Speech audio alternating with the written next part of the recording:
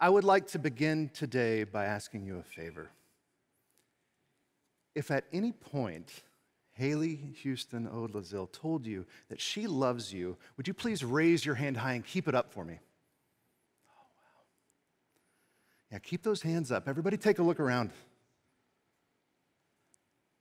So you see Haley's love, it's surrounding us even right now. And that's what makes today a beautiful morning. Put your hands down. It is a beautiful morning, but that's also our task today, beautiful mourning, to beautifully mourn a life well lived. My name is Andy Luton. I'm one of Haley's cousins. I'll be guiding us through the service today. And if I have any encouragement to offer you, any wisdom to impart upon you, it would be this. Be honest with yourself today. Be honest with your emotions today. If you need to feel something, you can feel it here. If you need to cry, you can cry here. We already checked with the church, they have flood insurance. And yeah, you can laugh here today. You can smile here today. You can celebrate here today because there is more to say about Haley's life than to only focus on the terrible disease that ended it. So we celebrate her whole life today. We celebrate it together. We will laugh together. We will cry together. We will smile together. And together, we will make this a beautiful morning. The only way to continue from this point is to set this service on a foundation of faith in Jesus Christ. To do that, I would like to invite Pastor Chris Shook, a very dear friend of Haley's and pastor here at Woodlands Church.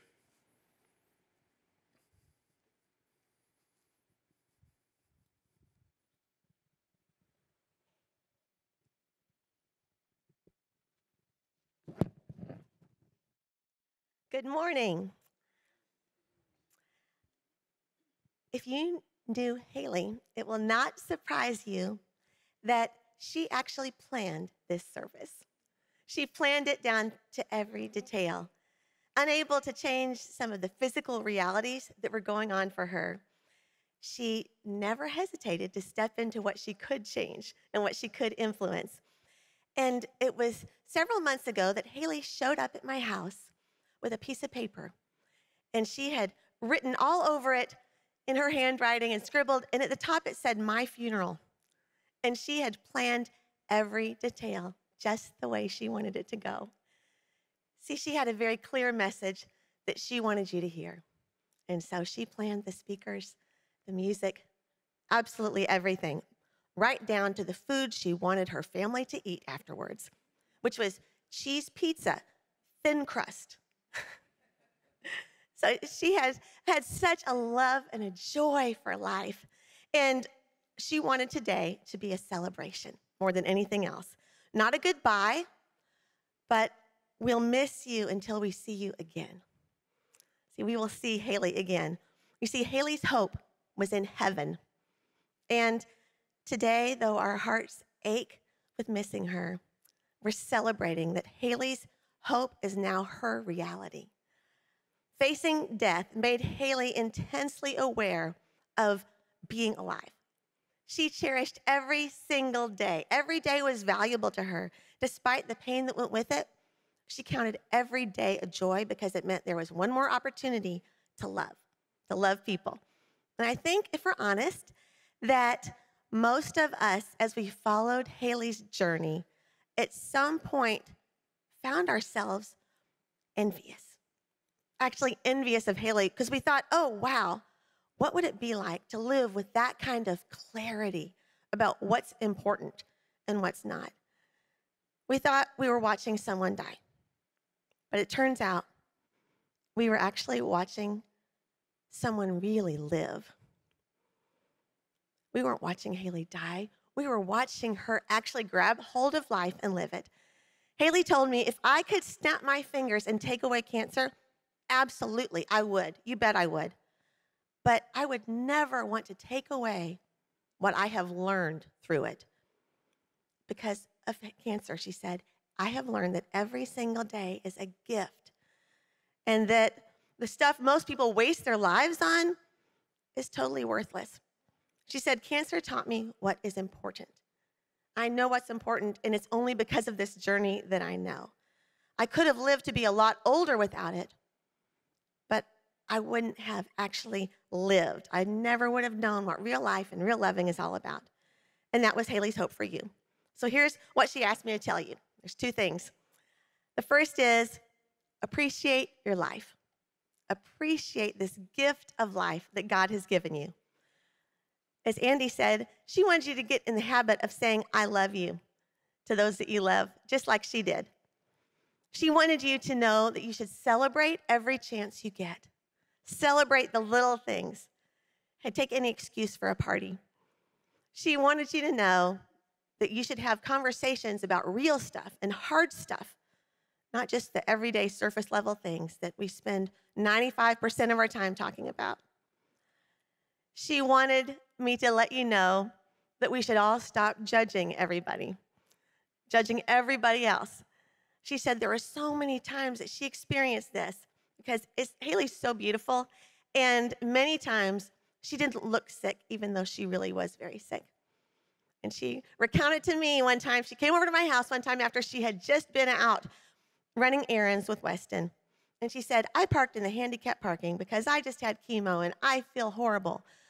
But after I put Weston in his car seat, a woman next to me, apparently she thought Haley looks great, and she just used this handicap parking place for no good reason, just because it was convenient. And a lady next to me chewed me out for parking in that place.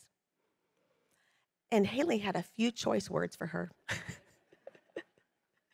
And I said, that is awesome. Way to go. And it's a great reminder, isn't it, that we don't know what's going on in everyone else's life. Everybody has a hidden hurt. And she wanted me to remind you of that today. And she also wanted me to tell you this. She said, I wish everyone would stop obsessing about what their body looks like, because just be thankful you have one and use it to love people. And also, she said that no one really cares what you look like in a bathing suit except for yourself. So get over it. And she also wanted you to know that you should toss out your big bucket list, all the big grand things that you want to do. Haley had one too to start with. And she told me, she actually read it off to me. And it was all these grand places mostly that she wanted to go. Big things she wanted to do. See the Northern Lights, stuff like that. And I said, wait a minute. After she read it, I said, Haley, I have seen those same Instagram posts. And so, wait a minute, what's your real bucket list? And we laughed about that. And then she said, yeah, here it is. I'll tell you what my real bucket list is. I want to make an after-school snack for my son. I want to sit on the floor and play with him all day long. I want to go out on a real date with my husband. And she said, it turns out these are the real things that matter. Let them know. She said, let everybody know that the stuff that we so often focus our lives on isn't what counts. She wants you to know that when you die, you won't care how much money you have. All you'll care about is the people you love, and focus on that. And then the second thing Haley wanted me to tell you was this. You guys, be ready to join me in heaven someday. She wants you to be ready to join her. You see, Haley had placed all her hope in Jesus. And she said, when I think of Jesus and what he did for me on the cross, if he can go through that, I can go through this. Haley asked for her favorite song to be played today for you. She wanted you to hear the words in the message. Our sons, Josh and Stephen, wrote it after Josh's son went to be with the Lord. It's a song written from a place of deep honesty and great hope. You see, because of Jesus, we have no less days to spend with Haley. No less days. We have eternity to spend in heaven with Jesus and with Haley. And she wanted you to know that she knew her rescue was coming, that she was going to be raised to life again. Haley today is more alive than ever before. And she wanted you to know that someday you can be too. So please listen to the words of this song as Haley wanted you to have the message.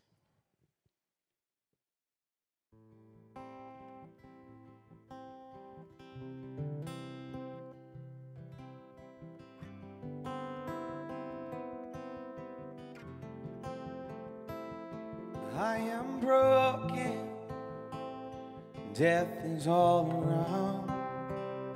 Where I stand, Lord, it looks like you let me down. But I am nothing, and you are just. You make treasure out of dust. You know each hurt I hide, and every hope unspoken. By your word I rise. Oh, I won't live in fear, throwing the days away. You restore my wasted years. I give you my wasted years.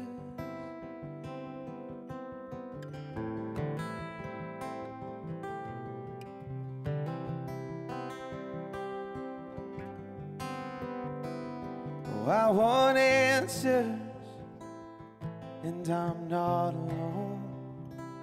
There's still one thing I know, this world is not my home.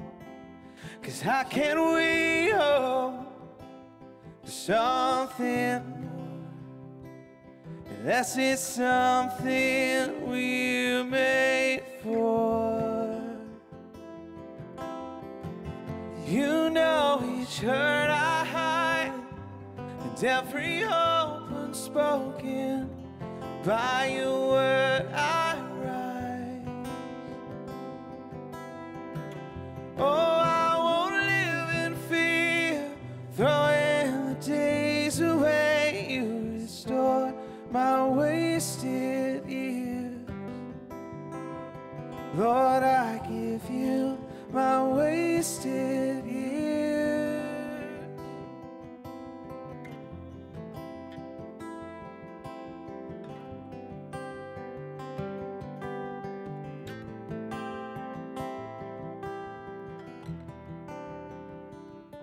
Our rescue is coming. These dead bones will rise. The hope that was stolen is now raised to life. Our rescue is coming. These dead bones will rise. The hope that was stolen is now raised to life. You know each hurt I hide, and every hope unspoken. By your word I rise. So I won't live in fear, throwing the days away. You restore my wasted years. Oh, you know each hurt I hide, and every hope unspoken. By your word I rise. And so I won't live in fear, throwing the days away. You restore my wasted years. Lord, I give you my wasted years. I give you my wasted years. With you there's no wasted years.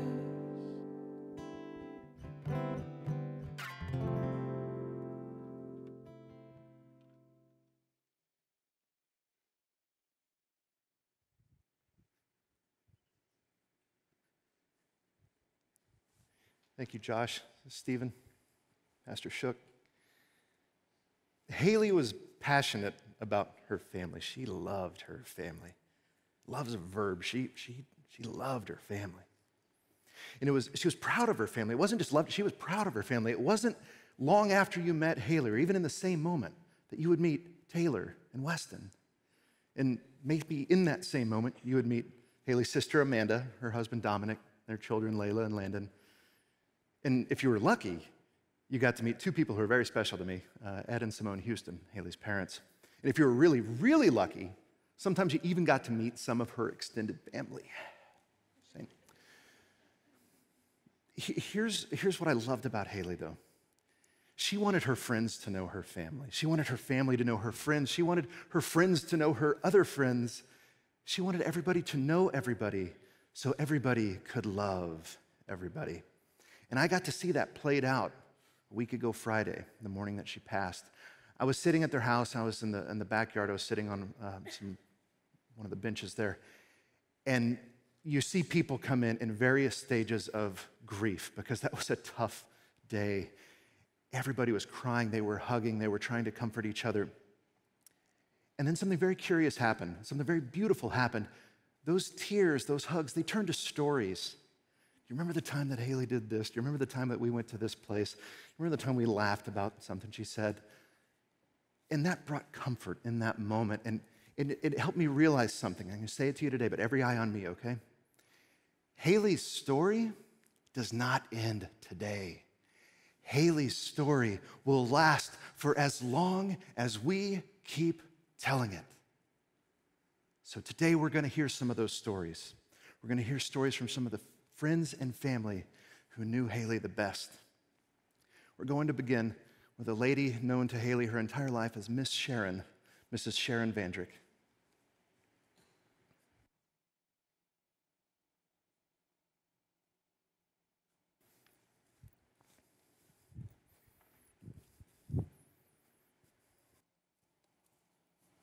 What a crowd. Good morning. My name is Sharon, and I am privileged to have known Haley Houston Odlozil since she was 2 years old.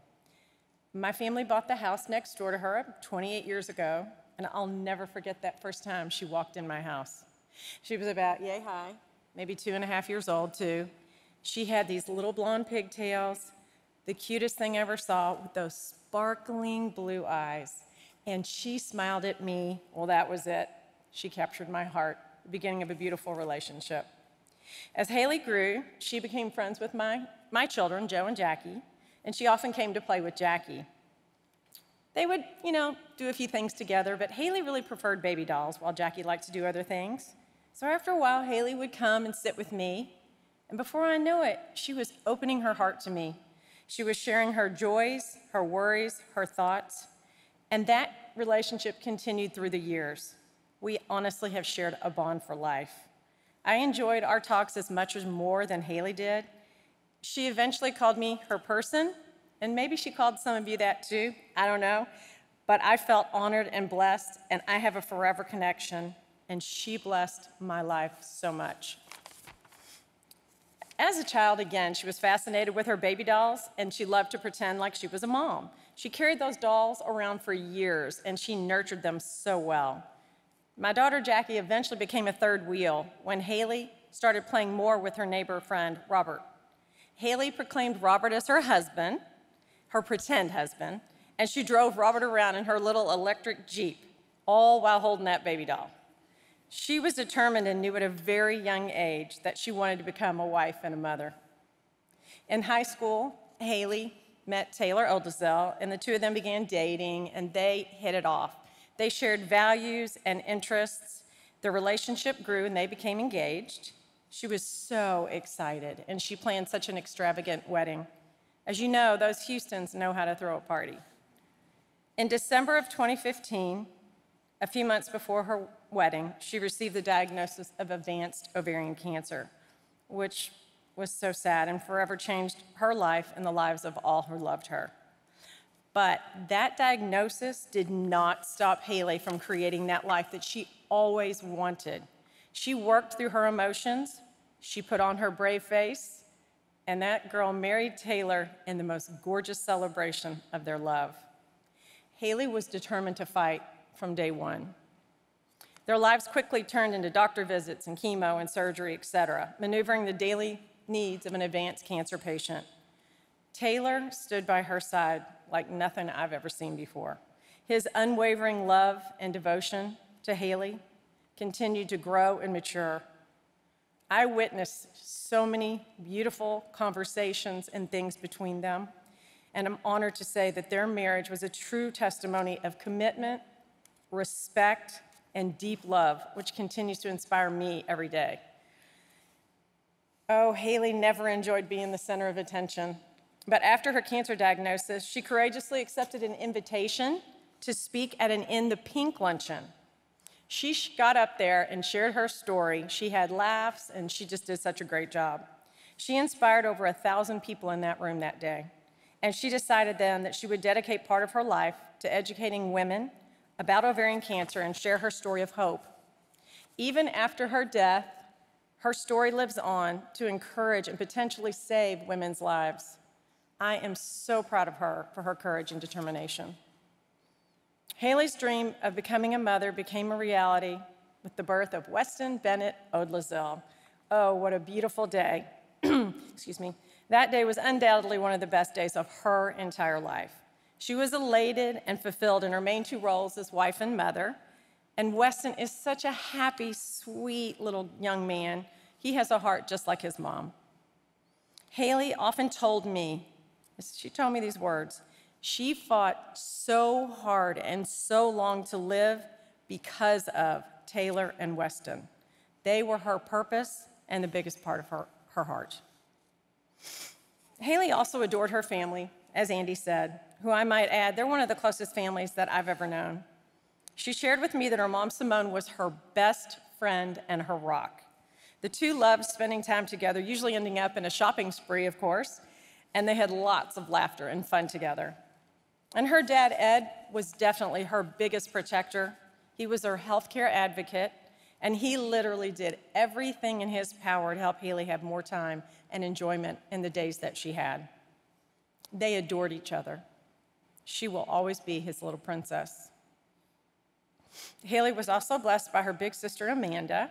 They shared a lot of quality time together at their favorite place, their happy place, the lake house.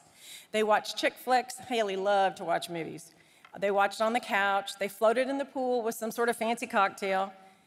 And they shared a truly unbreakable sisterly bond.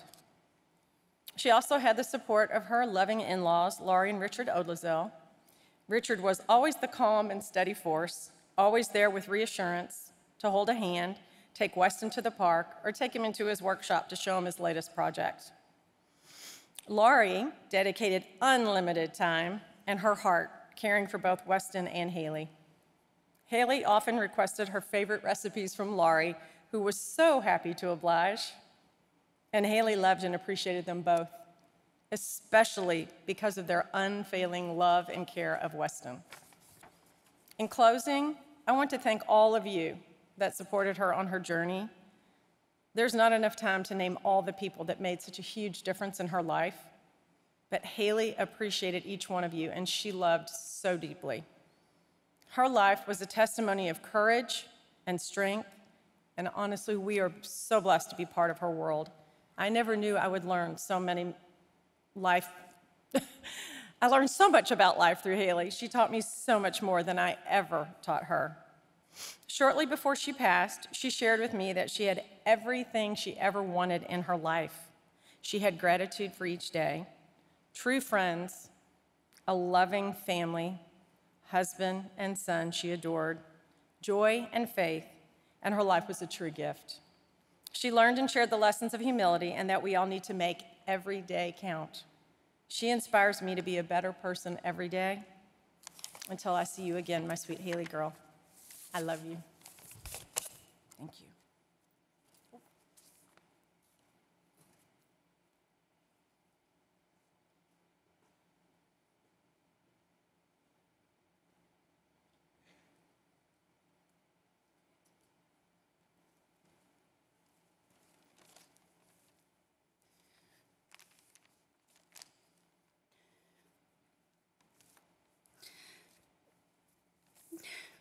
Hello. My name is Jillian, and I'm honored to say for over a decade, Haley has been my best friend. We met in junior high, but we became close when we became college roommates.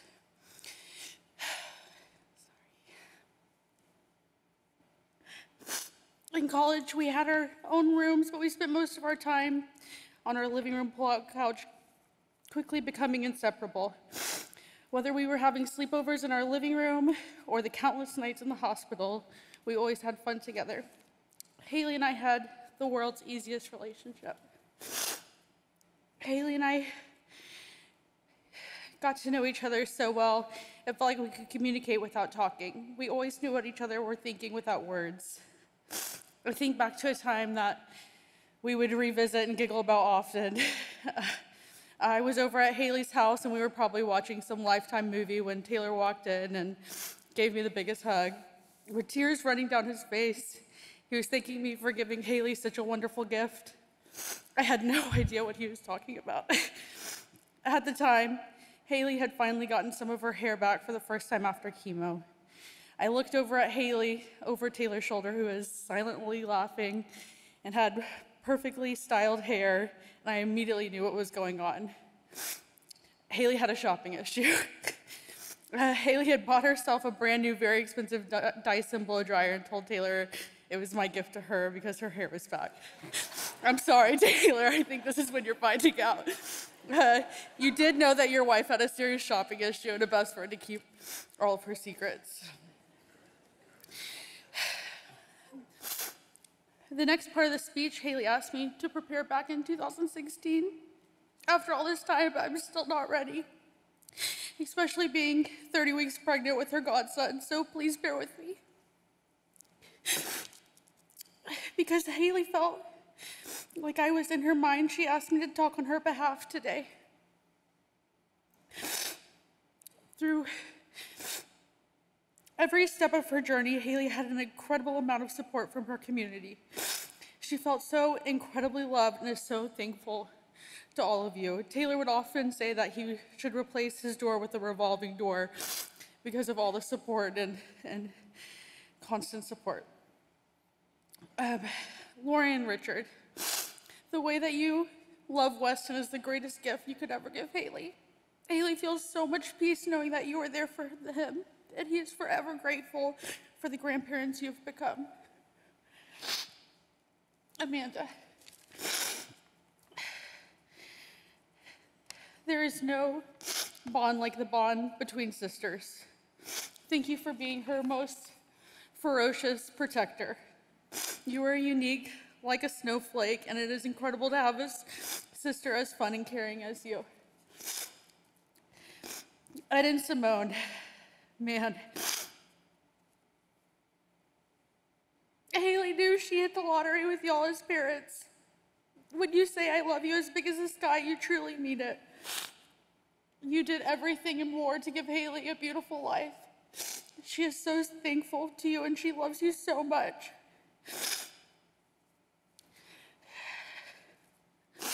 So sorry. I'm very pregnant. Taylor, the sacrifices you have had to make over these last 8 years is more than anyone, especially Haley, ever wanted to ask you to do. But it revealed what an incredible father, an incredible husband you are. She wants you to have a lifetime of happiness, and she will always be with you. Weston, your mommy loved you so much. She has been talking about you for so long before you were ever here. She fought so hard for you to be here, and she fought so hard to spend all the time with you. Know that your mommy never gave up fighting. It was important for Haley that everyone knows that she did not lose her battle to cancer. She never gave up fighting. Her body had nothing else to give, but Haley was fought until the very end. She did not lose, she lived her life. What we have once enjoyed deeply, we can never lose. All that we love deeply becomes a part of us. Haley, we forever honor you and will forever love you. Thank you.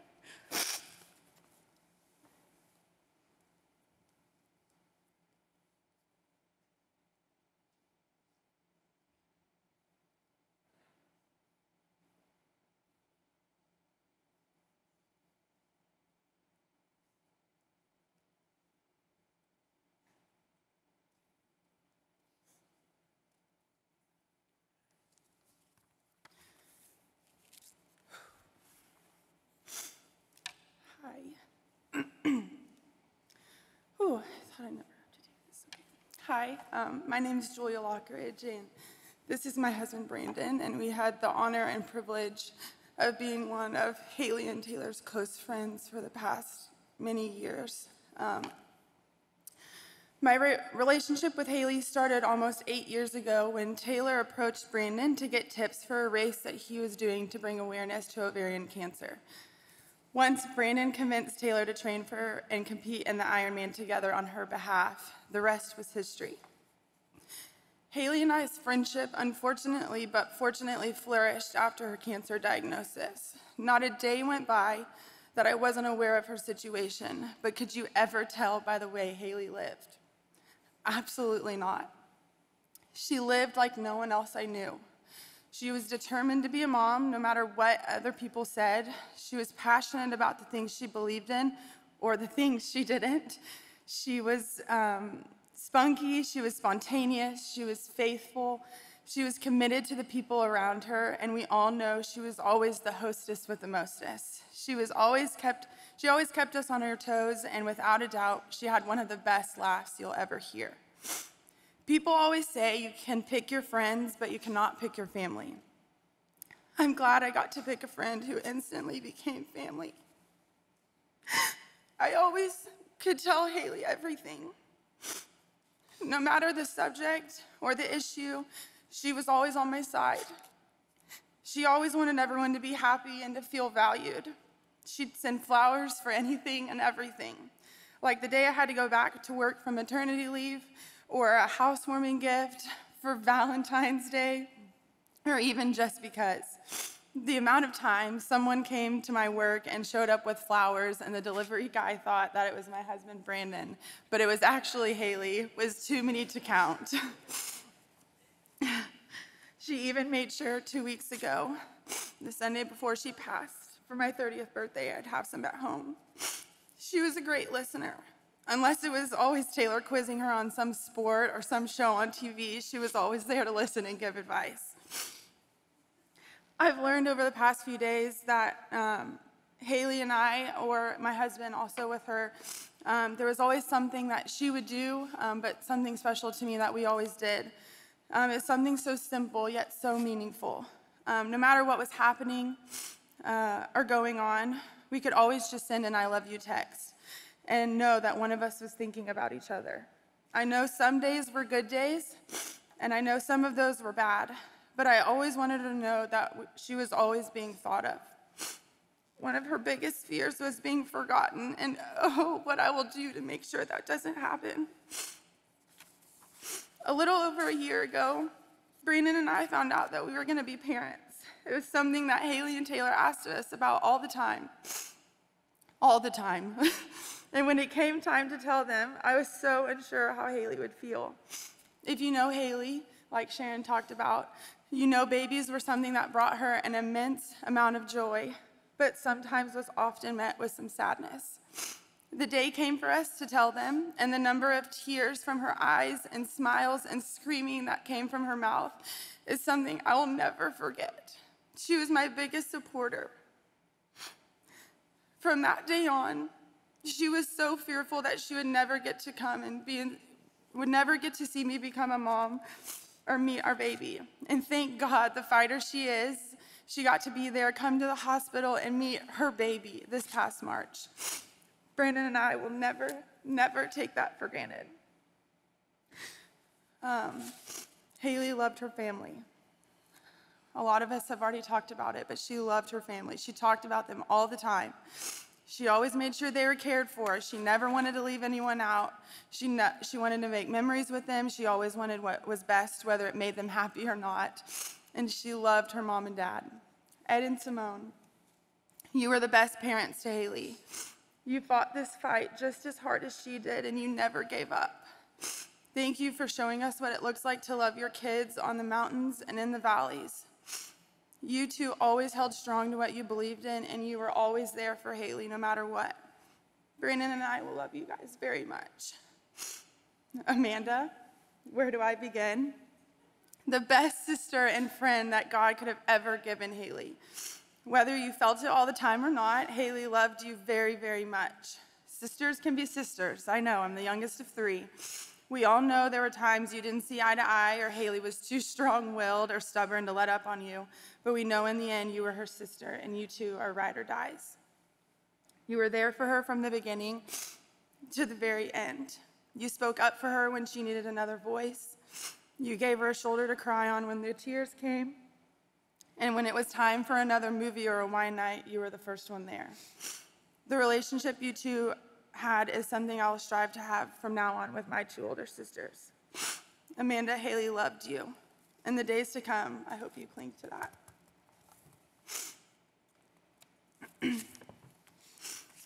Now for Taylor, Haley's best friend and love of her life. Thank you for making that call to Brandon 8 years ago. You and Haley became me and Brandon's people. You're the strongest person I know, and I know you loved her with your whole being.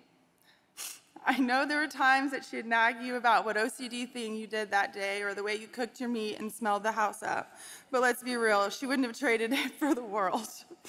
You were always up for anything. If it made Haley happy, you wanted to do it. However, nothing made Haley happier than watching you be a dad to Weston. Taylor, you have set an example for every person in this room of what it looks like to live out in sickness and in health. Thank you for loving our Haley the way that you did. There is so much more that I could say about my Haley today. Unfortunately, there's just not enough time in this service or the minutes in the day to even touch on who she was and what she meant to me. I said this earlier this week, but I never knew I needed a friend like Haley. I never thought I'd have a friend like her, and I'm so grateful I did. Our entire friendship, I told people that I knew God was going to work a miracle and that she was going to be healed. I just always had that feeling. Brandon and I would talk about it often, but we just never knew when or how. We begged and we pleaded with God. I knew that he always answered prayers and he had the power to heal, but we just continued to wait. One of the hardest parts about being a believer is waiting for prayer to be answered and for waiting to see what God's plan is. Haley and I talked about this often. She always talked about being healed, but we just never knew what that would look like. Today we know. Today, we know our Haley is healed. She's made whole, and she has the best seat in the house. Haley, thank you for letting us be a small part of your story. Thank you for blessing us with being the godparents to Weston and letting us be a part of your family. We promise to take care of your boys. We love you. Always, Julia and Brandon.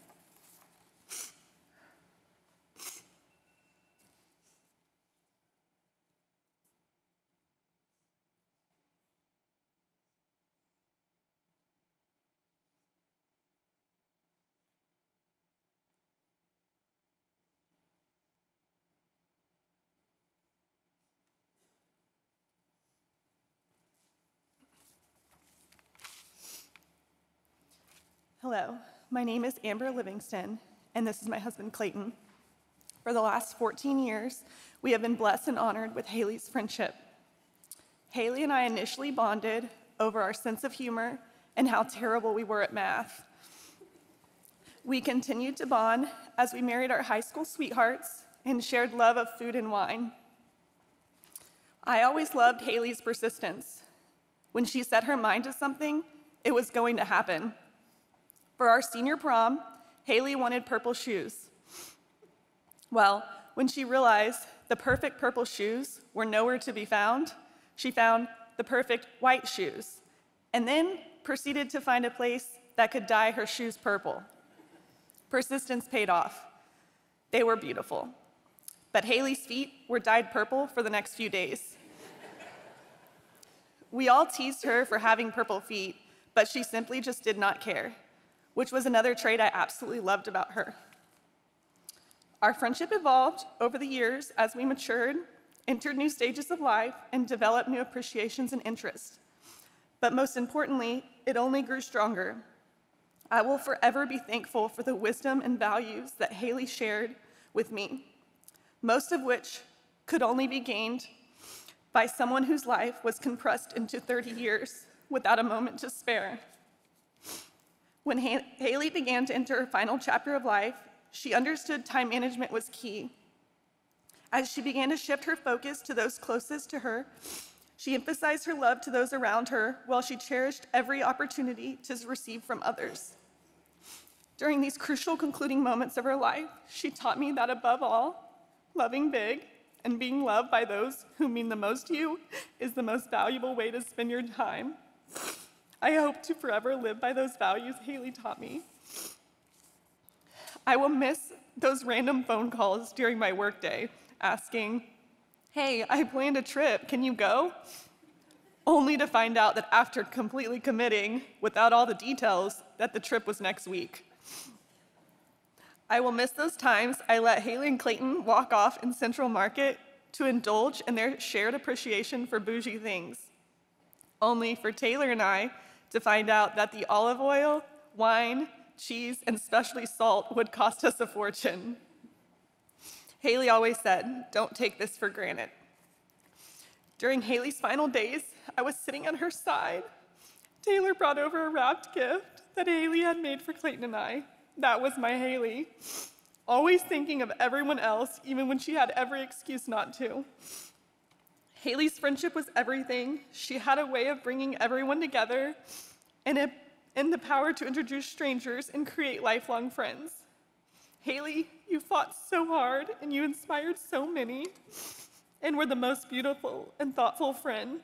You were the best mom, the best daughter, the best sister. I promise you will never, ever be forgotten until I see you again, my girl.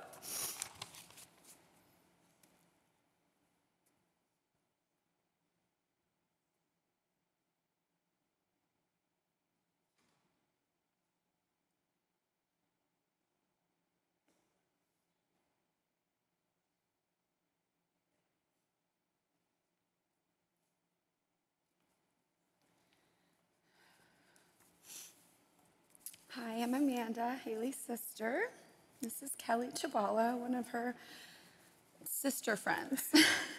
As you can see, she treats a lot of her friends as her sisters. It was no secret that Haley was a beautiful person. Obviously, inside, as many learned, but can we just talk about her looks first? Have you ever known anyone to rock a blonde pixie, then long brown curls, a messy top bun, or even no hair at all, and still look flawless? Not many, that's for sure. She would dress herself in classic all black and look so chic, with the occasional pop of color. She was the queen of accessories, thanks to our New York City shopping sprees while visiting Dr. Chi. I hope she really loves mine today. She flourished in her fashion sense. She became fearless and confident and rocked the fashion world with whatever look her sickness threw at her. I lost my person. I miss her.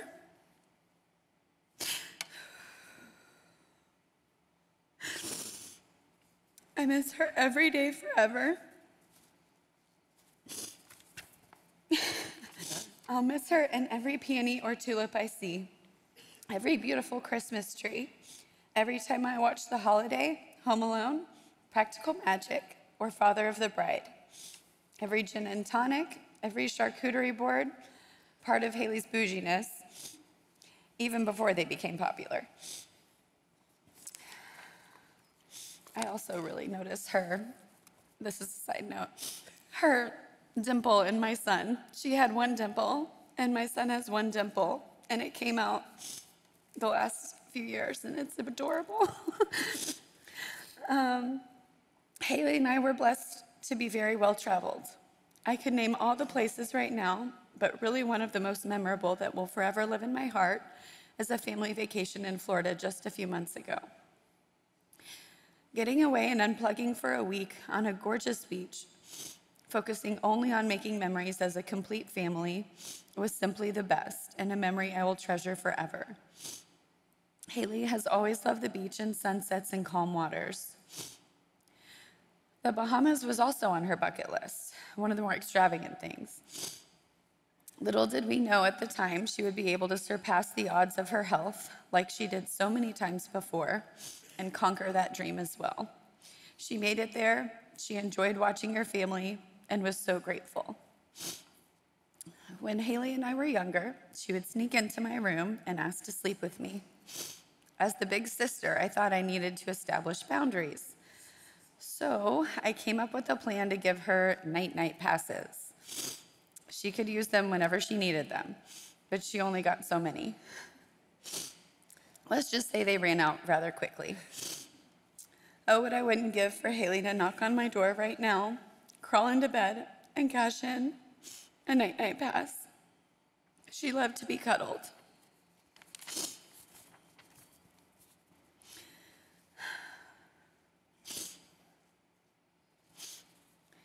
In grade school, I would always tell her to stick up for herself. Don't be too shy. She was shy at one point. Be strong, even if it's against me. I remember she used that advice quite often to me, and we fought like sisters, of course. I thought as the big sister, I needed to teach her, but she taught me so much more. It's almost like she would do the opposite of what I would say on purpose. If we were at a nail salon, she would ask which color. Of course, she always went with the opposite. If she asked thoughts on a dress or paint color, she would always do the one she really wanted. She was wise beyond her years, so strong and determined, and maybe a little stubborn. She always knew that she wanted what she wanted from such a young age and made it happen. This is obviously a common thing in every speech. She was never a fan of school, so college was just a blip on her plans. She wanted to be a mom. She wanted to marry Taylor. She wanted to cook and bake and decorate her home. Her home was always so cozy and inviting and made everyone want to stay forever. A flaw at times because she was like, okay, I'm tired, it's time to go. Haley just has a way of making you fall in love with her and all of her funny antics. We joked about that often. We will miss her witty responses a lot. Haley was able to find her true love, Taylor. She touched the hearts of a sweet family that helped her make her dream to become a mom a reality. I will always be thankful for them. Weston is her heart and soul, and she fought the way she did for herself and family because of that sweet boy. She inexplicably found a way to live life while dying. With odds that seemed impossible, she still created an incredible life, and she filled her life with moments of happiness and joy. Her coping skills are insurmountable, and I only wish that I could take that with me in my future as well. Haley was an inspiration for so many. I don't just mean the recent unexpected social media phenomenon, which truly did impact and gives hope to so many people, Haley and Taylor included. But she inspired everyone around her well before then. Every medical professional she came across in her many trips to the hospitals and surgeries and treatments. They would always mention how she was such a bright light in their day and an angel.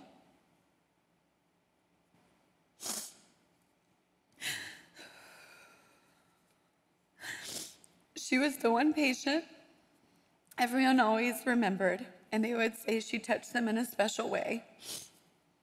Aside from the medical community, Haley was an inspiration to everyone who came in her path. Many people have said they consider themselves truly lucky to have known her, if even for a short amount of time, as everyone said as well, so I didn't even have to put that in here. I feel so blessed and honored that she is my sister.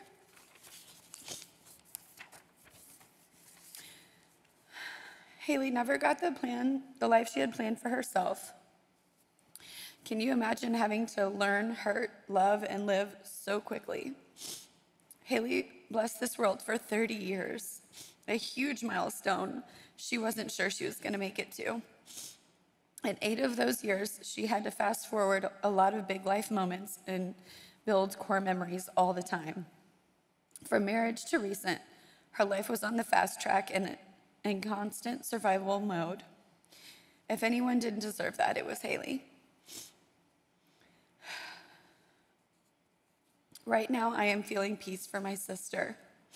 She did not deserve any of the physical and emotional pain and suffering, but just like Jesus, she suffered and others' lives were changed. And circling this circumstance back to God is exactly what Haley and Taylor have taught us all. Their faith has been a symbol during these hardships, and that is a witness story. I think to myself all the time, if Haley can do ... then I can do this. If she can speak it in the pink when she really didn't even want anyone looking straight at her, I can do this. If Haley were here, what would she say? How would she handle it? Is it worth the stress or heartache or anger? I ask that all the time when I'm having a moment. She makes me a better person every day, and I will continue to do so each and every day.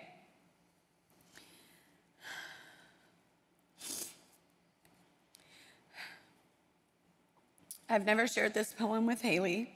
However, I found it a few years ago and knew it was one I wanted to share with her.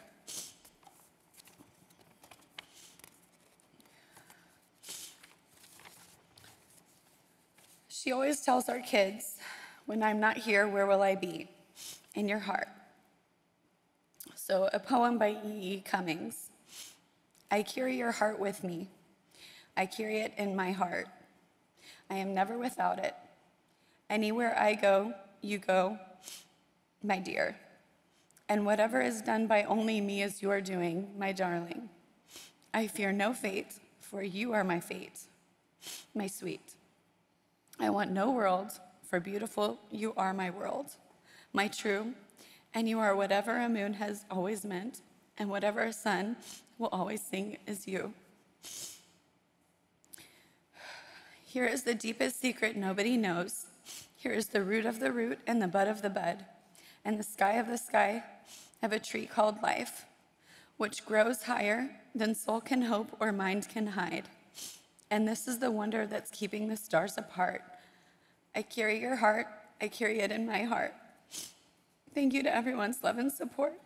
Haley, girl, I love you. Big as the sky.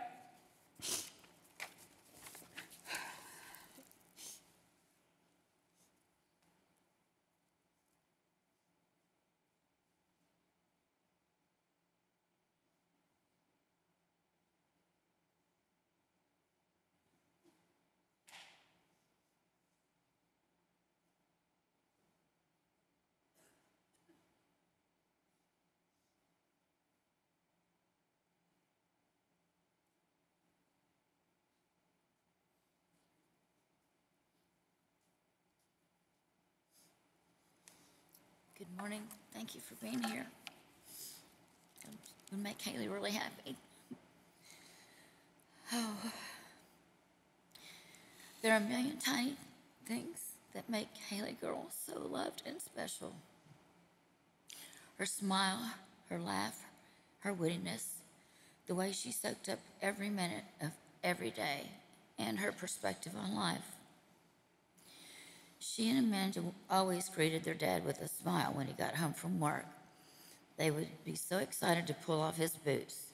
It was a struggle when you're that small. their little pigtails flying all the way. They looked at him as if he were the most important person in the world. She always made you feel that you were loved, important, and her best friend. Haley was such a sweet soul.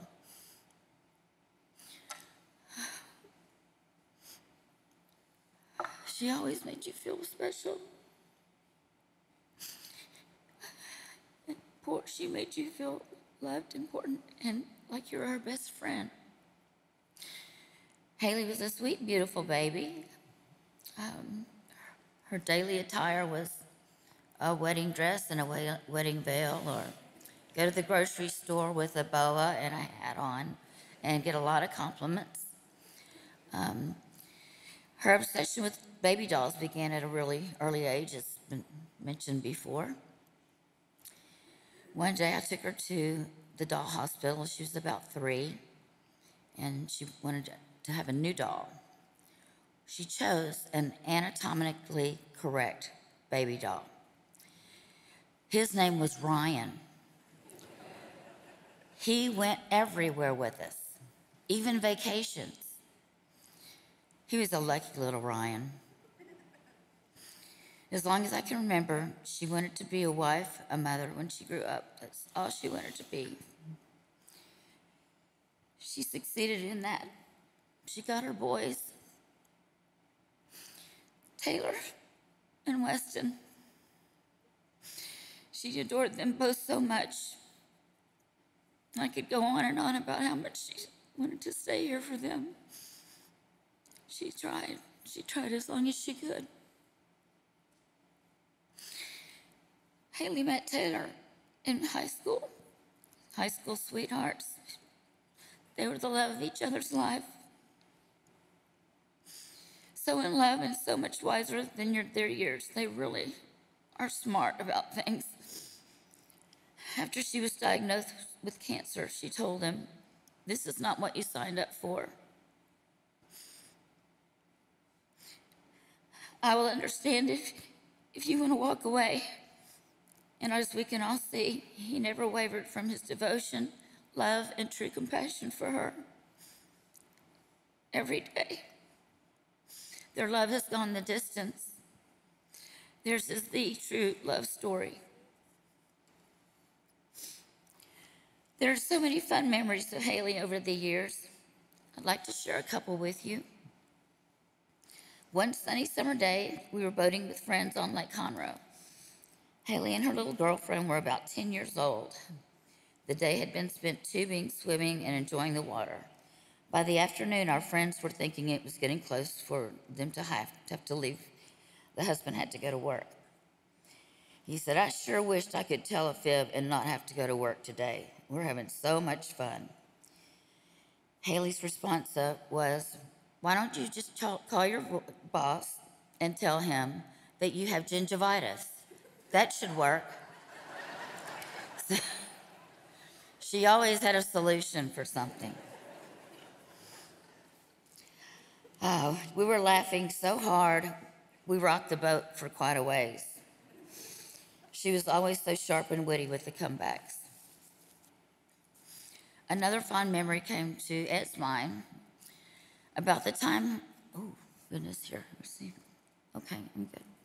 Another fond memory came to Ed's mind about a time that he arrived home one day and he pulled into the driveway. He noticed that my car, which was parked on the street, had damage to the front left bumper and fender. He got out of his car and then noticed that Haley's car had damage to the right rear quarter panel. He came inside the house and asked Haley what had happened to her car. And she's like, "Well, what do you mean?" They both walked out, and he asked her again, looking at the car, "What did you do? You hit the cars." And she said, "I must have done it while I was driving into the driveway." And her response says, I felt something, but I really wasn't sure what happened. But I'm sorry, Daddy. I'll try and do better," leaving him no path forward to express his aggravation. Another favorite story involves Dixie's love of gambling, Haley's love of gambling, Pop's love of gambling. I guess it's genetic. She got her grandmother, Dixie, and her grandfather, Pop, loved Las Vegas, big gamblers. So we decided one day when she was feeling pretty down, let's go to Las Vegas. So we hit Caesar's Palace, gambling away. Haley and Jillian had been playing a few games for a couple of days. Halfway through the final days, Haley wins about $1,200 on penny slots. She was elated. She was jumping up and down, screaming and laughing like little girls. She immediately cashed in her winnings and went straight to the Louis Vuitton shop that she had been sitting there pulling that wheel. Louis Vuitton, I'm gonna go over there. And she did. She cashed in her winnings, got that Louis Vuitton bag, first one, and she was a mere 23 years old. Oh, she was something else. Haley is so much more and was so much more than a woman with cancer. She knew how to have fun and live life big. Ed and I are proud and hurting at the same time. We raise our children to be positive lights and unbelievable contributors to the world that we try to make better. Haley did that and so much more. She was a tenacious fighter, a warrior, and through her battle was long and painful, she never wavered from her faith. She taught all of us so much. How to be a better mother, how to be a better father, a better daughter, wife, and friend. Most of all, she taught us all how to live big and wholeheartedly. Wholeheartedly. The way she loved and cared for those important to her was exceptional. Her appreciation of life, family, and the little things that touch your heart. Haley was an extraordinary woman, daughter, sister, wife, and mother. Friend as well. Haley wanted Weston to know that she loved him very much and tried to stay for him as long as she could. And she did her very best. I saw her fight every day. She tried.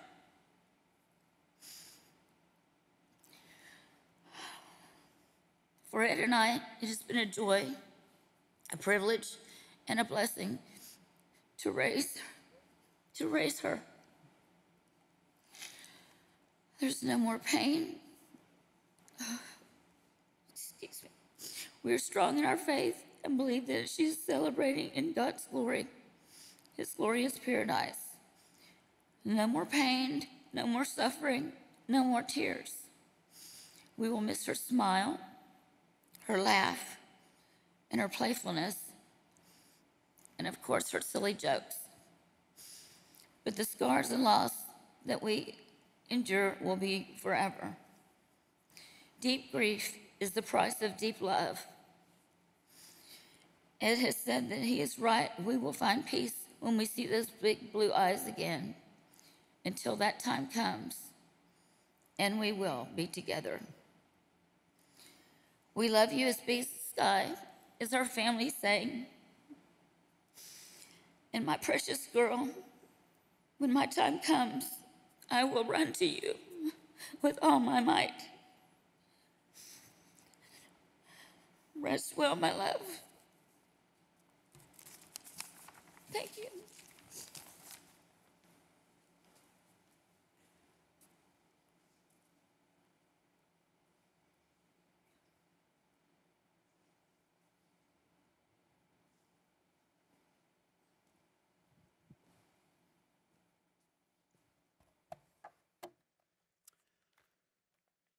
It's just not fair. It's just not fair.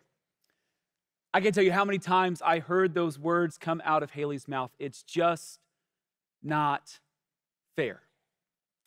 Sometimes with anger, sometimes with sadness, sometimes sprinkled in with a four-letter word or two, but She said over and over again to me, "It's not fair."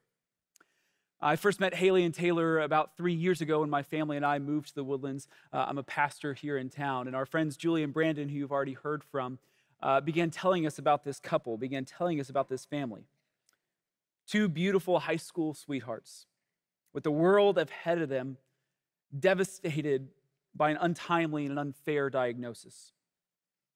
We met them, we fell in love with them, and they became a part of our small group that meets in our home each Monday night. That meant that I played a very unique role as both one of Haley's friends and one of her pastors. Clearly, she needed more than one. That unique position, that unique relationship that I had with Haley meant that she and I had open and honest conversations. We talked a lot about heaven and what it would be like. We talked about how easy it was to doubt the goodness of God in the midst of so much tragedy, and how those doubts can lead to a stronger faith. But more than any of that, we talked about the big why questions. She'd often say things like, "Why did this happen? Why me? Why us? Why not someone else? It's just not fair."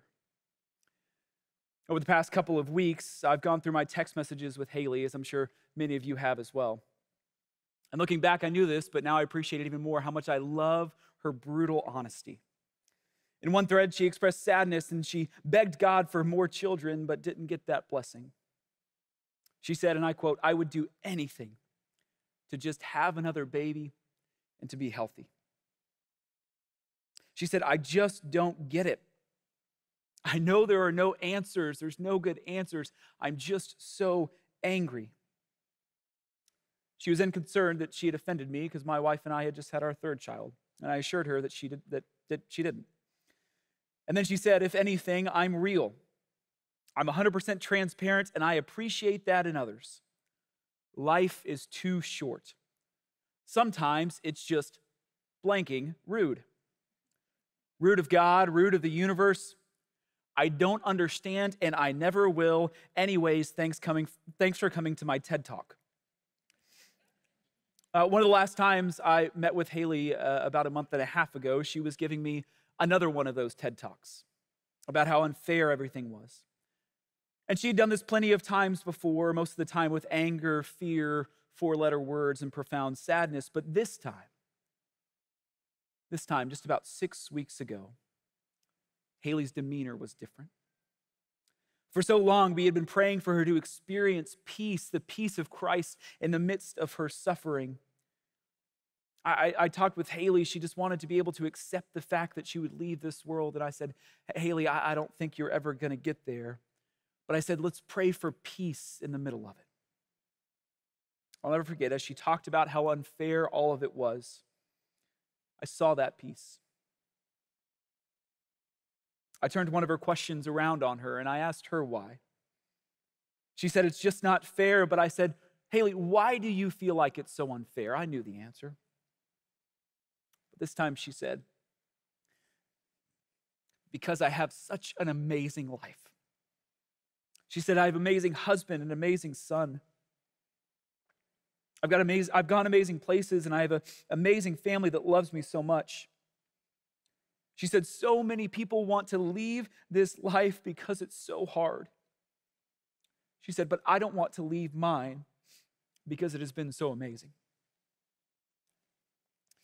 Let me tell you a little secret about pastors, and Pastors Chris and Carrie could correct me, but we don't have all the answers. And the many times that Haley complained about how unfair it all was, I told her that. I said, "Haley, I'll listen, but I don't have the answers."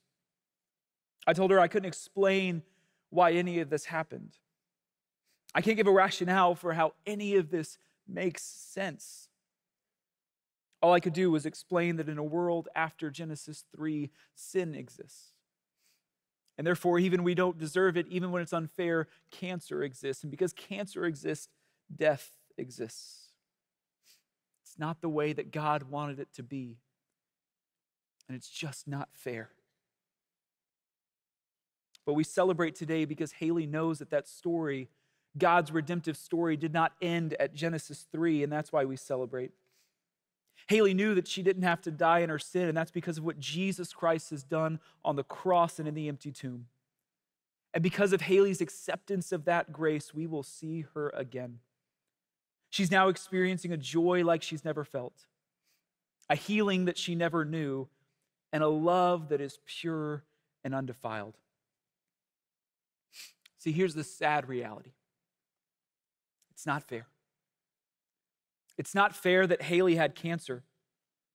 It's not fair that such a light in this world only had 30 years on this planet. It's not fair that Weston will grow up without his mom, and that Taylor will live the rest of his life without the love of his life.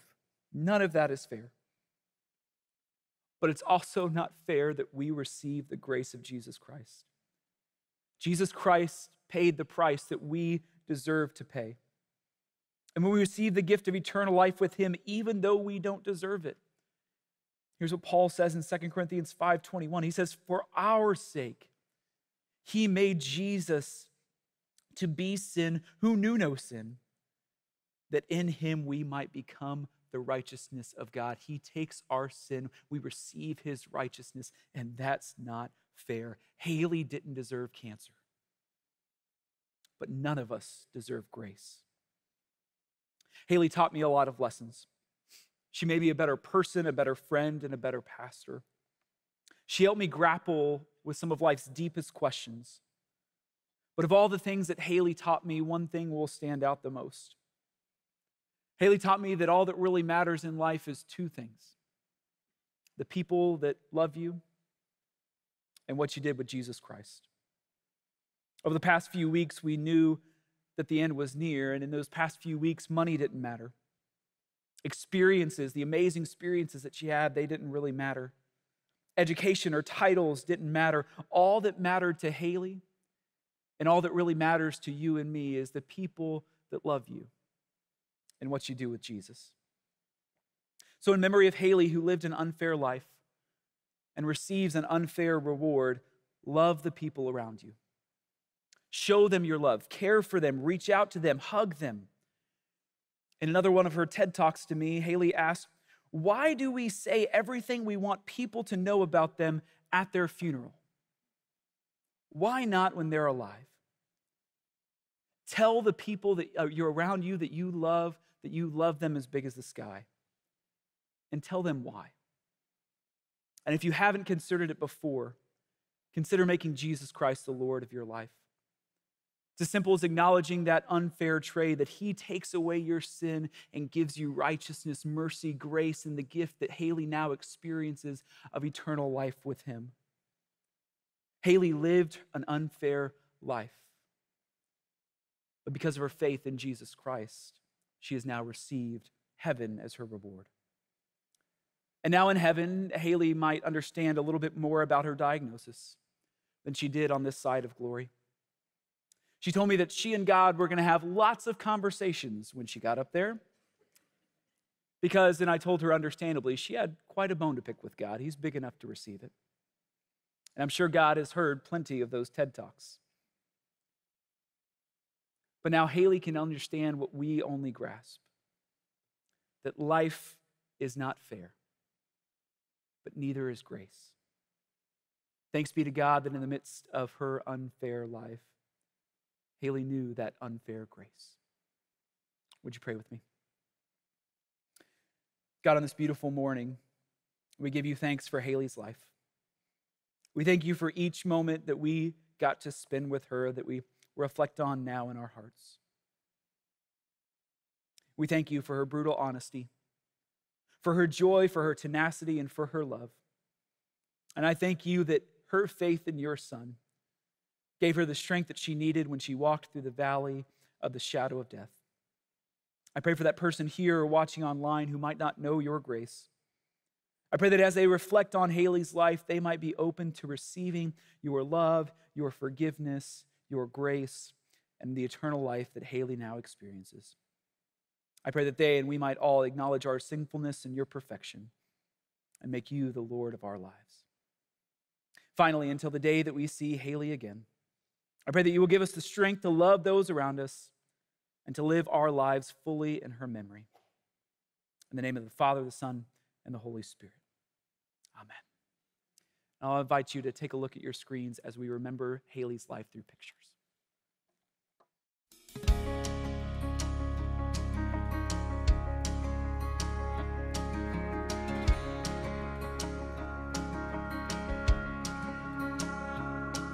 You can tell your old man you'll do some largemouth fishing in another town.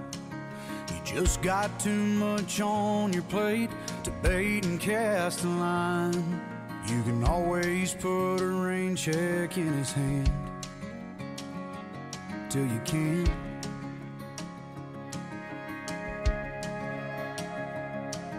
You can keep putting off forever with that girl whose heart you hold, swearing that you'll last someday further down the road. You can always put a diamond on her hand till you can't.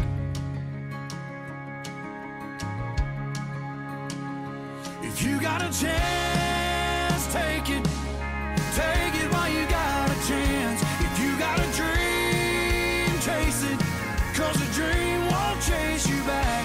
If you're gonna love somebody, hold them as long and as strong and as close as you can until you can. Till you can.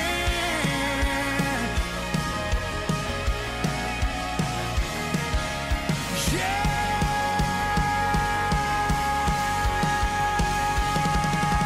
Take it.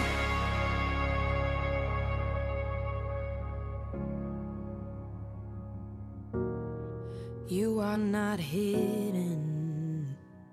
There's never been a moment you were forgotten. You are not hopeless. Though you have been broken, your innocence stolen, I hear you whisper underneath your breath. I hear your SOS, your SOS.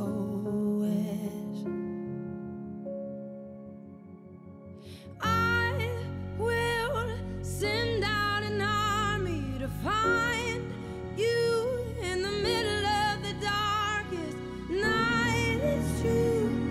I will rescue you. I will never stop marching to reach you in the middle of the hardest fight. It's true. I will rescue you.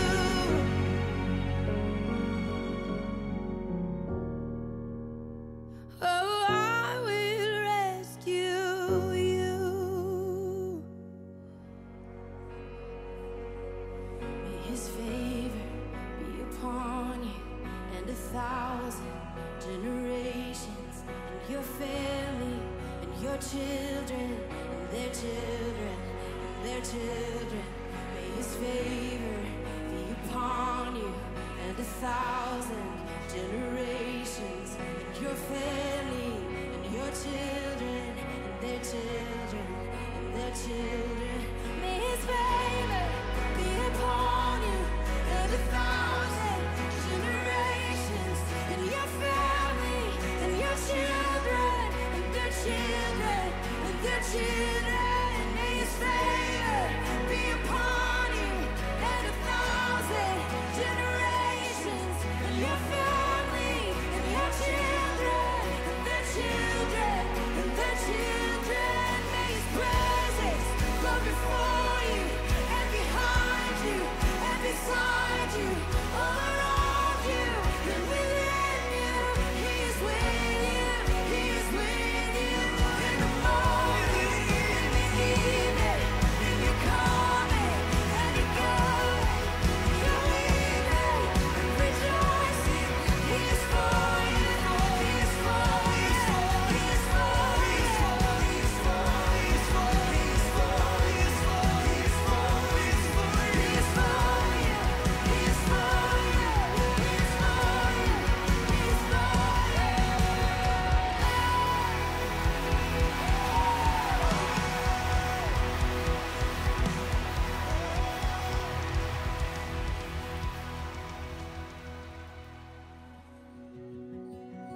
I've got one response.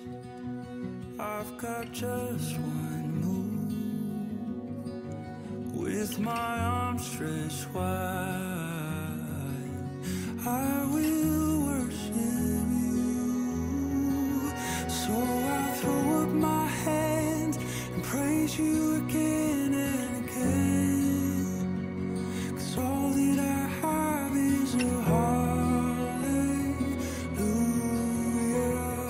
hallelujah.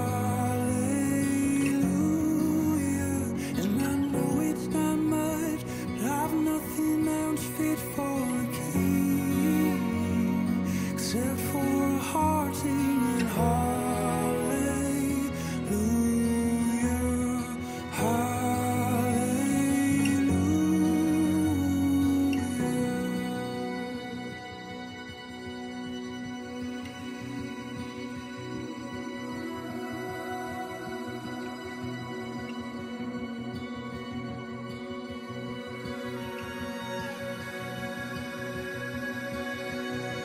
So come on, my soul, oh, don't you get shy on me, lift up your song, 'cause you've got a lion inside of those lungs. Get up and praise the Lord. Oh, come on, my soul, oh, don't you get shy on me, lift up your song, 'cause you've got a lion inside of those lungs. Get up and praise the Lord. Come on, my soul, oh, don't you get shy on me, lift up your song, 'cause you've got a lion inside of those lungs. Get up and praise the Lord.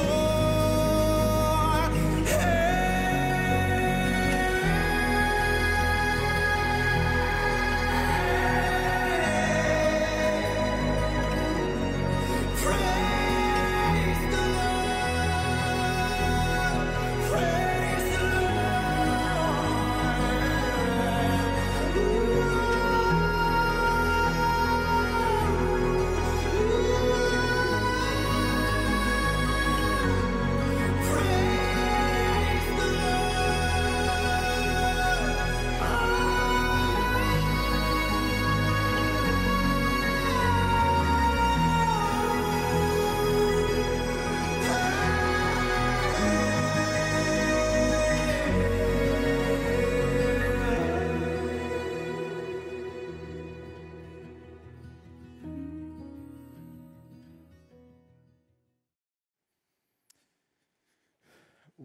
What I'm about to tell you, you just saw.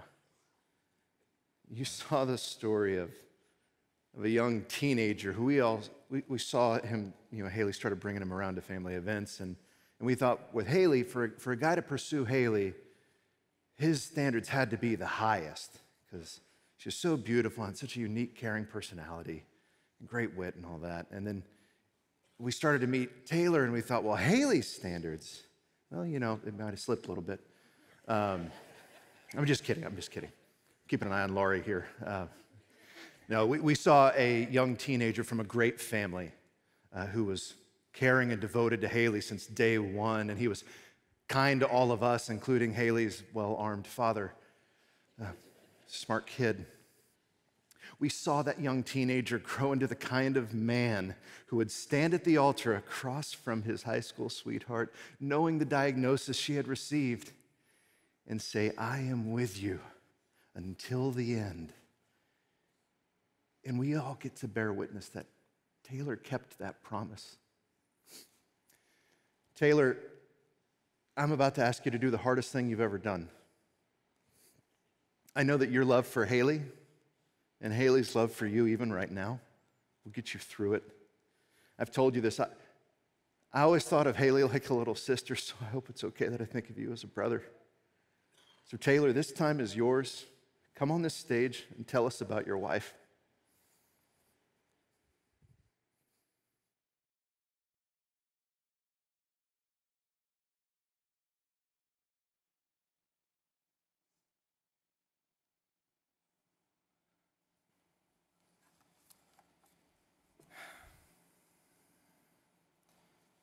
Wow.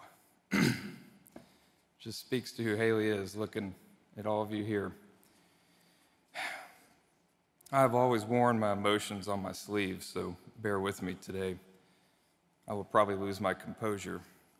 This is going to be one of the hardest things I've ever done.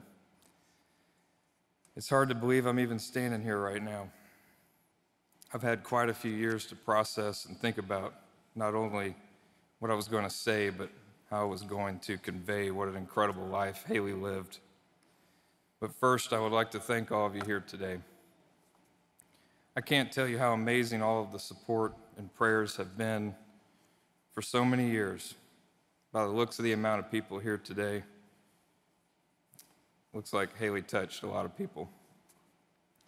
To all my close friends here, thank you for being here and always being there for me, Haley and Weston. I will always cherish our friendship.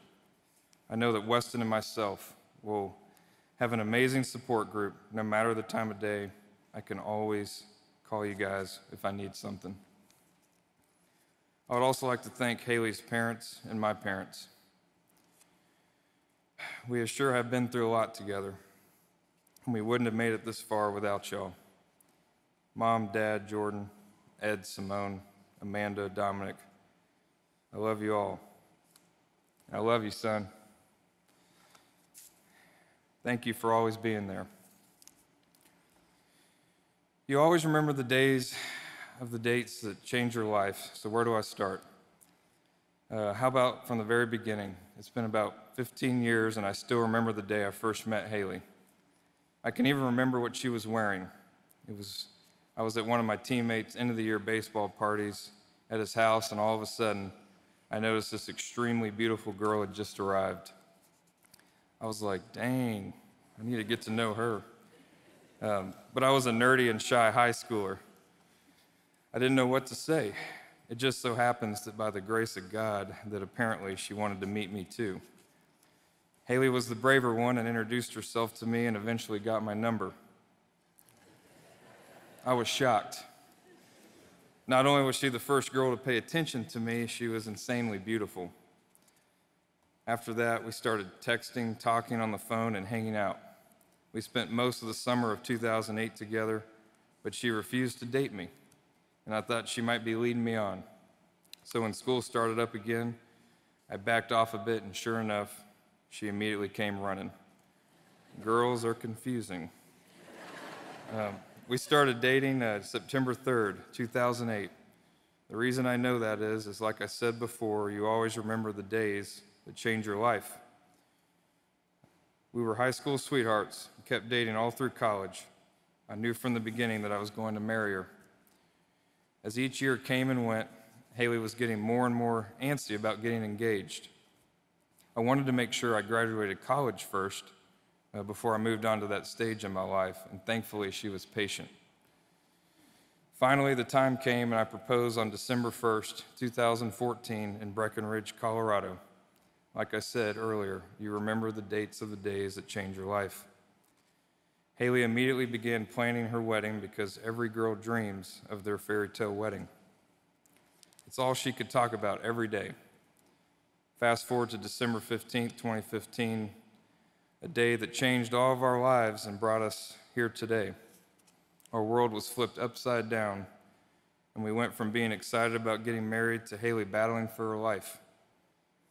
We got married February 27th, 2016. 2 months later, Haley fought through a major surgery, thanks to your prayers and a blessing from a surgeon in New York City. We immediately worked on her recovery so we could try to get our life back on track and have somewhat of a normal marriage. As most of you know, the cancer and the surgery took away the ability for Haley to have children, which was her greatest dream in life. But God always finds a way to provide. Our good friend Jacqueline Krautner offered to be a surrogate for Haley and I.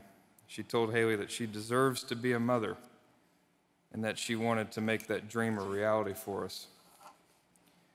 What an incredible, selfless act of kindness. So when Haley was in a good spot health-wise, we decided to move forward with it. You always remember the days that changed your lives. In January 28, 2019, our lives changed forever. our son Weston was born. To watch Haley's face as Weston was being born was an indescribable moment. Jacqueline, I don't think you will ever fully understand what you gave Haley that day. You gave us the greatest gift in the world. I just want you to know how thankful we are, and Haley and I will always love you. Haley and I had more than our share of tough moments, but she never failed to keep me laughing. So I got 2 short stories for you guys. First, back in high school, my family always takes a trip to Colorado, and we drive there. Haley's from a family that flies, so that was quite shocking for her. And so the route that we go to Colorado requires us to go through the corner of New Mexico.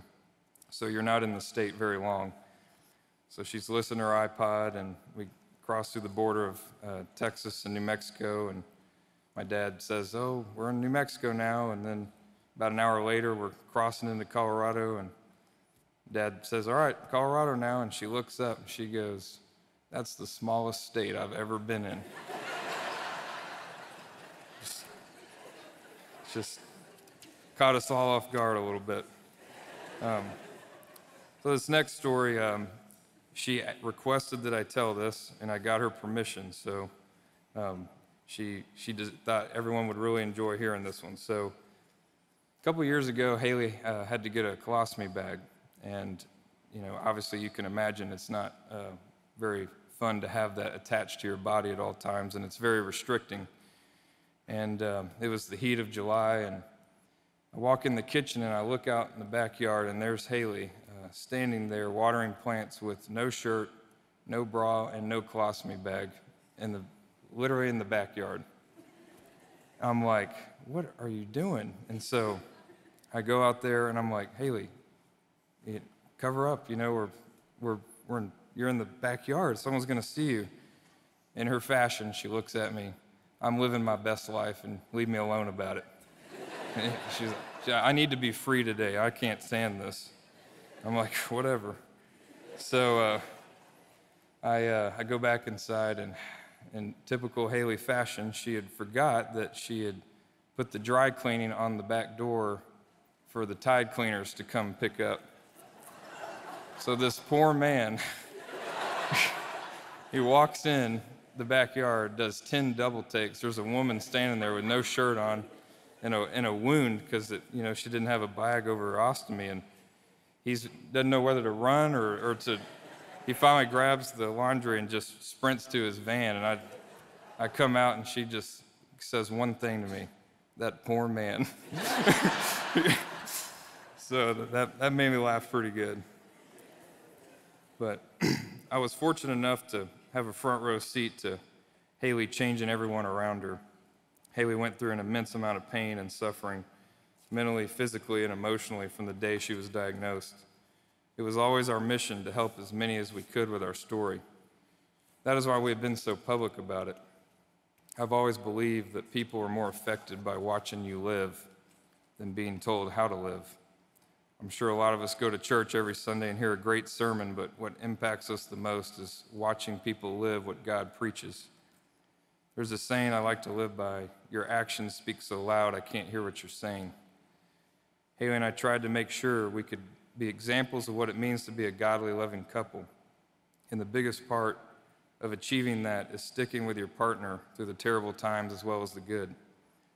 With what I have seen her go through, it's a lot of responsibility for me to try to do her justice to continue her message today and the years to come. She deserves it. She's earned that. I'm going to take the opportunity today to use Haley's story to share some things that I've learned. Haley changed everything about my life and has taught me countless lessons. With Haley and I being so young when the diagnosis happened, it has allowed me to apply these lessons for the rest of my life. First, put God first. I was raised in a Christian home and have always been taught to put your faith in the Lord. I remember growing up and going to church, and it seemed like every service I attended, the message was centered towards getting through a hardship in life. But at the time I was a kid, I didn't understand why that was the message every week. I thought life was pretty great and easy. I had parents who did a lot for me. It wasn't until I graduated college that I realized how hard and cruel life is, especially when my world came crashing down with Haley's diagnosis. That is when I realized why being raised in a Christian home and putting God first in your life is so fundamentally important. I didn't realize it at the time, but growing up in the faith was laying the foundation for how I was going to handle the hard task that was given to me by God. God is the only way to get through hardships and the cruelty of life. He gives you the tools to make it through difficulties. Secondly, don't take your health for granted. I had no idea how much we all take our health for granted and don't even realize it. My mindset around health has completely changed. For example, when my alarm goes off at 5 a.m. and I don't want to get out of bed to go to the gym, I think how much Haley would give to be able to go to the gym and work out. The fact that I can go work out is a blessing because so many people can't. What one person sees as a burden, others see as a blessing. I asked Haley one time, what if you woke up tomorrow completely healed? What would be the first thing that you would change because of what you have learned? She said, I would be the biggest workout fitness nut you have ever seen. So what does that tell you? Don't take your health for granted. A healthy person wants 10,000 things, and a sick person only wants one thing. Thirdly, enjoy the little things. We all get so wrapped up in the big stuff in our life that we forget to take a step back and look around. So many great memories are happening around us, but we are too focused on things that don't matter. Just being able to sit on my back porch and watch Weston playing the sprinkler is a memory that can be cherished for the rest of my life. I have learned to soak up the simplest of moments because I have perspective of what truly matters in life. Fourth, don't waste an opportunity to change somebody's life. Because of what we were going through, people came to us for help because they knew we would understand and maybe be able to help them. That was when Haley and I decided to fully embrace our role and make sure we could help as many as we could. And by helping, maybe all you have to do is be a living example of what God asks of us. Fifth, love hard. Haley put on a master class on how to love deeply. As a caregiver to someone who is sick, your love for them grows deeper.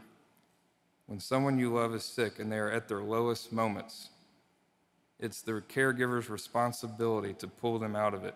And in those moments, the love for one another is strengthened. I had to do that so many times that I have lost count. I cannot describe in words the deep love that I have for Haley. A few weeks ago, Ed and Simone were at my house while Haley was sleeping, and we were discussing how hard our lives were going to be without her. I finally realized why the pain was so deep. Haley was just so easy to love, and she loved everyone she met. The people that love hard are the ones that are so difficult to let go. I look at how many people around the world have been affected by Haley's story, but really it's Haley's love that has affected them.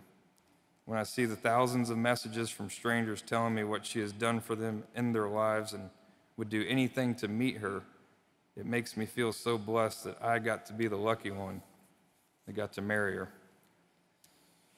Haley never missed an opportunity to tell me or anyone else that she loved them. I recommend you all do the same in your own lives. My sixth and final lesson is counting your blessings even during the hard times. Counting your blessings during the hard times is the most important time to do so. It's natural for us to always want more, bigger, and better. Counting your blessings is what keeps you grounded. Every night before bed, even on the toughest of days, Haley and I always made it a point to think of things we were grateful for that day. I'll set an example right now.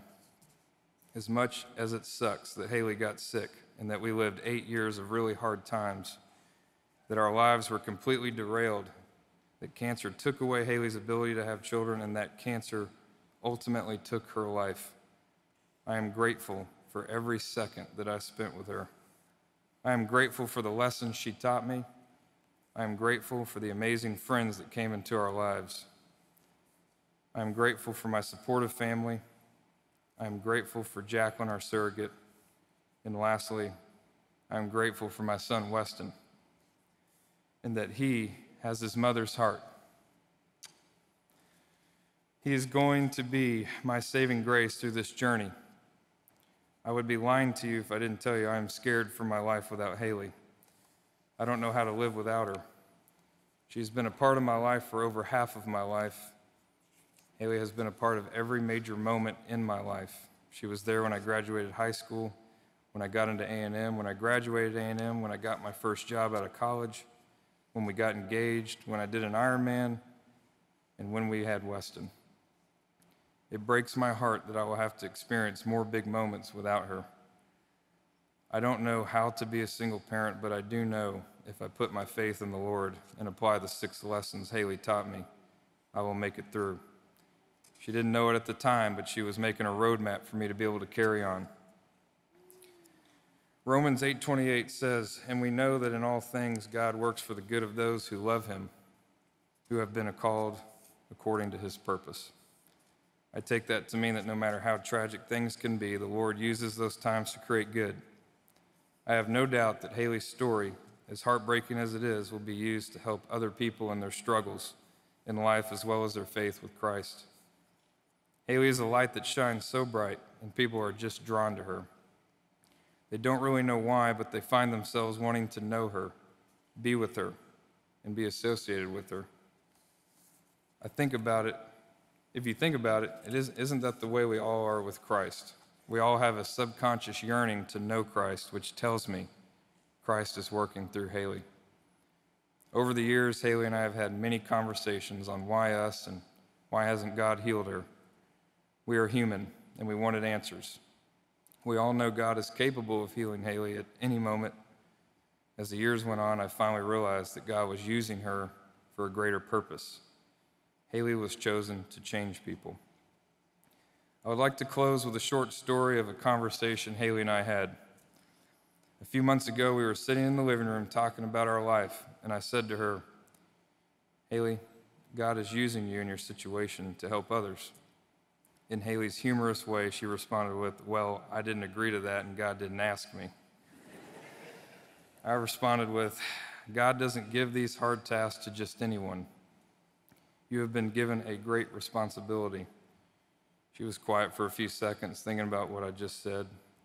I walked over to her, grabbed her hand, I said to her, "God could heal you right now, which would give you an amazing story to tell, that God does miracles. But there are already so many people who can tell that story. Think of the story that you have if you aren't healed. The fact that you know how to praise God in spite of the suffering you are enduring. That you know how to focus on so much more in life rather than how bad you have it. To show people that you can be patient with your suffering here on earth because you know you will spend eternity with no suffering. Not very many people can understand that. How many people do you think God trusts with this responsibility? Not very many. You will do more for God than most people ever dream of. So many people need healing in order to believe in Christ or believe their heart, or because their hearts are so sick. That doesn't apply to you." She quietly nodded in agreement as her eyes began to tear up. I told her, "I have one more thought for you." I asked her, "Do you remember the parable of the lost sheep?" She responded, "Yes, but can you read it to me?" So I got out my Bible and read, "Which of you men, if you had 100 sheep and lost one of them, wouldn't leave the 99 in the wilderness and go after the one that was lost until he found it? When he has found it, he carries it on his shoulders, rejoicing. When he comes home, he calls together his friends, his family, and his neighbors, saying to them, 'Rejoice with me, for I have found my sheep, which was lost.' I tell you that even so, there will be more joy in heaven over one sinner who repents than over 99 righteous people who need no repentance." Haley sat there processing what I said with confusion. I said to her, "Maybe you're being used to save the one sheep that went astray. Is your suffering worth it if you save just one person?" She responded, "I don't know. I have suffered greatly." I looked at her, began to tear up. I said, "Well, I am the one that I am the stray sheep. You were sent here to save me, and you did. If it weren't for you, I wouldn't be the man I am today, and I definitely wouldn't have the faith I have now. Is your suffering worth it now? Am I worth saving? Tears began to stream down her face as she began to understand her purpose. She said, of course, I would save you 1,000 times over. Haley, I love you. You saved me in every way a person can be saved. You are my hero. You are my soulmate. I will always miss you. I will always love you. You always have Weston and I's heart. I know you are no longer in pain. I will see you again. I love you, sweetheart.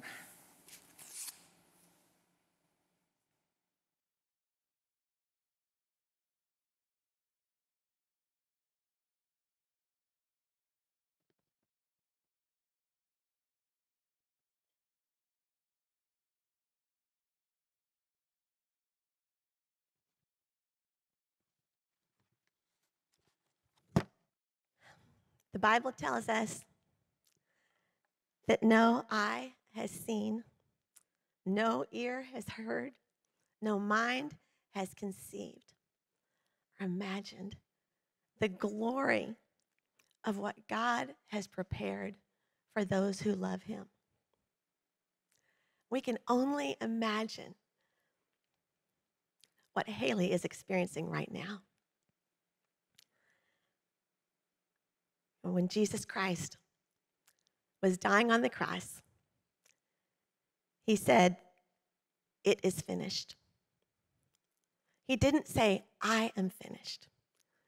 He said, "It." Death is finished.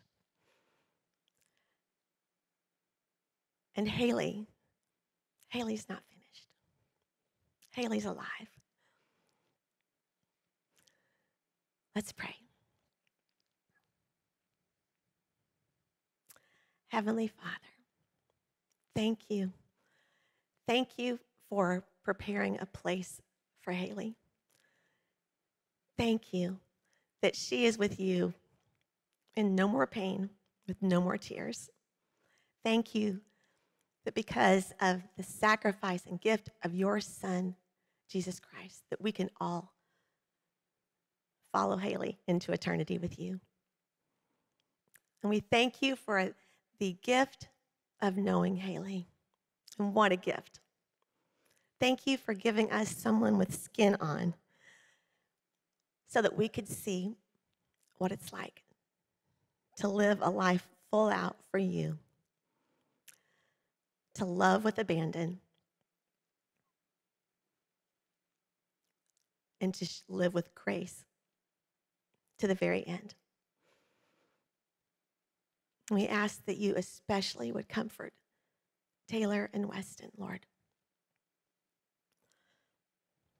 We are all now their people. And in the days to come, we commit to loving them, to being part of their lives in really practical ways, to showing your love. Please remind them every day that you're with them. Thank you that this is not how Haley's story ends, that because her life was wrapped up with you, Jesus, here on earth, that her story goes on. In your name we pray, Jesus Christ. Amen.